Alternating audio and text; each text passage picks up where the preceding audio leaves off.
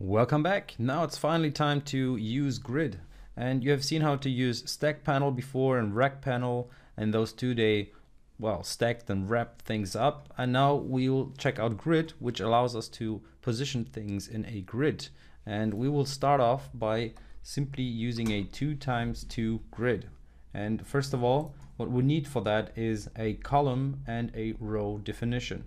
So we can go ahead and within our grid, so go to your XAML file and then within the grid, create a grid.column definition.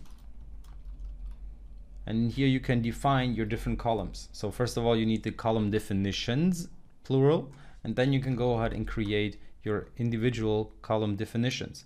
For example, you can go ahead and create one here. I'm gonna keep it simple in one line, just like that. And what I want to define in here is simply the width. And the width I could, let's say, put it to 100. And now let's create another column, which is also going to be 100 wide. Now that's not enough. We also need to have rows, except we only want to have one row. So let's start off with one row only. And I'm just going to create a button first. And this button is going to be saying something like hi there, and it should be in the grid dot column 0.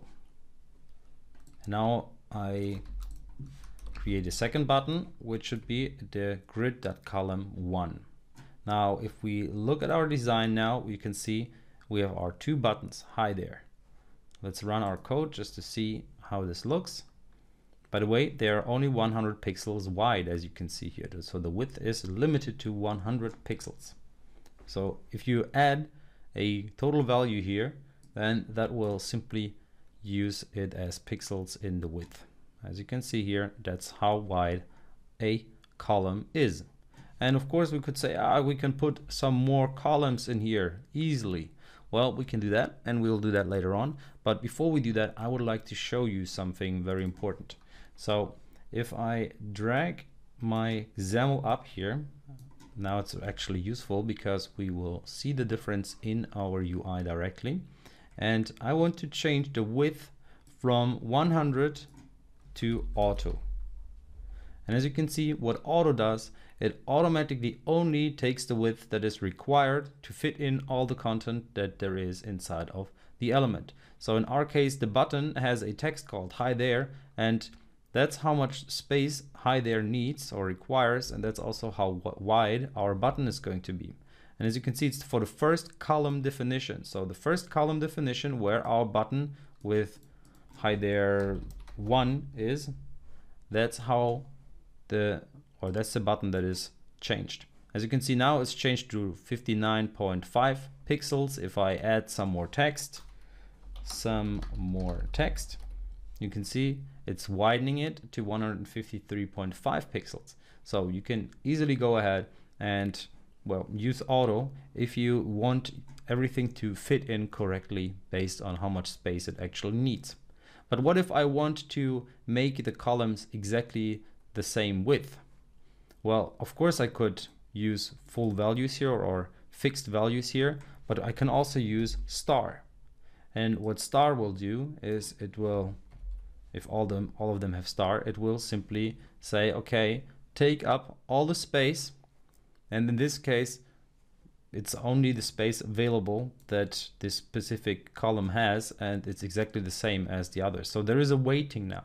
So this has a weight of 1, and that one has a weight of 1 as well. So they are equally weighted, which means they are equally width. If we want to change that, let's say I want to make this second one here, the second button, double as wide as the first one, I can use double star. So now this one will be twice as wide as the first one.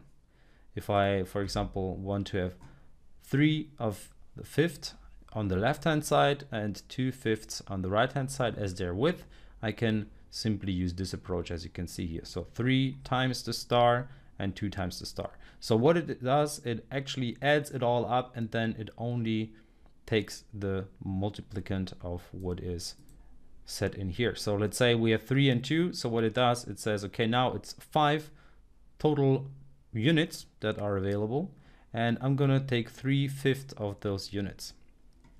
Now you could even go ahead and do something like 100. So you can see this one takes 100 and this only takes 2. So that's how you can play around with the widths, and the same goes for the heights. So now let's go ahead and create a row definition. So grid.row definitions. And in here we can go ahead and create our row definitions. So the first one, and I'm gonna keep it simple as well, like in one row. And this one needs a height. So I'm just gonna say, okay, I want to have the star height. And now we use the same thing again for the second row. And as you can see, now we have 2 rows. So one here and the second one at the bottom. And as you can see, the second row doesn't have any content yet. So now let's change that by, let's say, first of all, putting this button here to the bottom right. And how can we do that? Well, we simply use grid.row and we say it's at row 1. Now you might wonder, why is it 1 and why is it not 2? Well, as you probably know already, in programming, we start counting with 0. So the first row is 0, the second row is 1. So now hi there is at the second row, which is row 1. Now let's go ahead and create 2 more buttons and maybe even change their names to something that has more to say about their actual info. So I'm going to put that into the column 0 in row 1, and that one actually I'm going to put it back to 0, 1, and that one will be at 1, 1. And actually that will be column 1 and row 0, like that.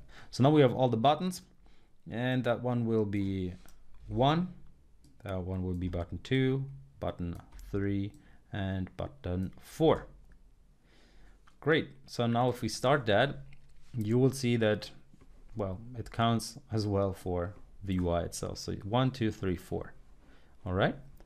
Now a little challenge for you. As you have seen how to use grid, columns, and rows, please go ahead and make a 3x3 grid here with 8 buttons. So 1 to 8 should be buttons. And the 9th position, so the bottom right hand position or grid element, should be a text block. So please pause the video and try to do that. All right, I hope you tried it. So what I'm going to do is I'm going to add another column by adding a column definition here, and it's going to be equally width, and the same for the height. It's going to be equally height. And now, as you can see, the buttons, they look a bit weird, but that's just because I haven't zoomed out yet. So now we can see it correctly. Now we have our buttons with 0, 1, and so forth. So I'm gonna copy that button here, and I'm gonna position it at column 2. So row 0 and column 2. Now you could of course argue it makes more sense to start off with the row and then enter the column. Well, you can do that, but in my case it's the other way around. In the end, what matters is that you use both of them correctly. Now we have the 3 buttons at the top. Now let's go ahead and create the second row, or finalize the second row, and that's the column 2. And I'm gonna copy that, well, 3 times. Actually 2 times is enough. And that one will be row 2, position 0, and row 2, position 1, or column 1. Now of course we need to change the values. So 1, 2, 3, 4, 5, 6, 7, and 8. And as I said, at the bottom left, I would like to have a text block. So the text block has the same approach with grids. You need to have a column and a row. So I'm just gonna say this is going to be column 2 and grid row 2 as well. So now we're at the bottom left or bottom right. Now we can go ahead and give it some text, and I'm just gonna say something like text. Now you might say, oh, I don't like it, the text is at the top left. Well, you can easily change that by entering something like horizontal alignment and use center here. So now it's centered horizontally. Let's zoom in so you can see. All right. And now if I want to center it vertically as well, I simply use vertical alignment and I use center here as well. So now as you see, the button is centered perfectly. And we can even go ahead and change the font size just because we can. And let's make it a little bigger, like 32. And now you can see we have a 3x3 grid with 8 buttons and a text. Now you could go ahead and align all different kinds of elements in your window here, in your main window, in your grid.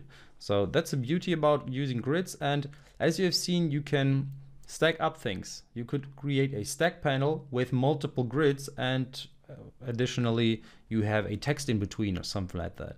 So you're not limited to use one element in here. As you can see, we could go ahead and let's say put that into a stack panel like that. So I'm going to drag the grid. As you can see, now it's complaining because the window example, main window, only knows the first one. So it only will see the stack panel. If we now check out our appearance, actually let's stop it so we can see. Now it says invalid markup. So if we take the whole grid inside of our stack panel, as you can see, it's there and it stacks it up. So at the bottom there's plenty of space. So here we could add another button just so you see that this is possible. And this one is going to be to have a height of 100. And now, as you can see, it's all stacking up there at the top. And even though we have this height that they are all the same height, this text needed so much space that it's ignoring that. So the font size is too big. So if we go back to 16, it's still too big. If we go to, let's say 12, now it seems more like it. So whenever you use row definitions with a star, you have to be careful. If a element needs more space than there is, then it will overflow. All right, so that's 2 grids. I'm gonna go back to the beautiful standard grid that we had there. And generally, what I always recommend after you have seen something like that and after you have learned something like that, please go ahead and play around with it. Just play around with some different types of elements. You've seen some already, and we'll look into a lot more controls later on. So the ones that we have used so far are mainly buttons, right, and text blocks, but we will use different beautiful controls in the future videos. So see you there.